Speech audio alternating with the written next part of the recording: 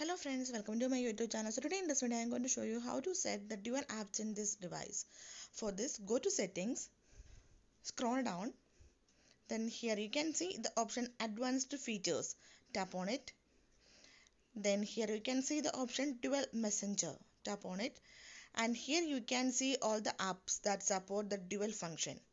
Okay, here in this phone only WhatsApp and Facebook that support dual apps. Now I am going to enable the dual app in WhatsApp. For that, turn on the option on the right side of the WhatsApp. Then tap on install, confirm. Now you can see the turning on dual messenger. Yeah, here you can see the second copy of WhatsApp is installed. Then here you can see it is enabled. In the same way we can set for the Facebook also. Yeah, all it's set. Then go back. Then here you can see two Facebook and two WhatsApp. So in this way you can set the dual apps in this device. So hope you guys enjoy this video. If you like this one, please like and share. Don't forget to subscribe this channel for more updates.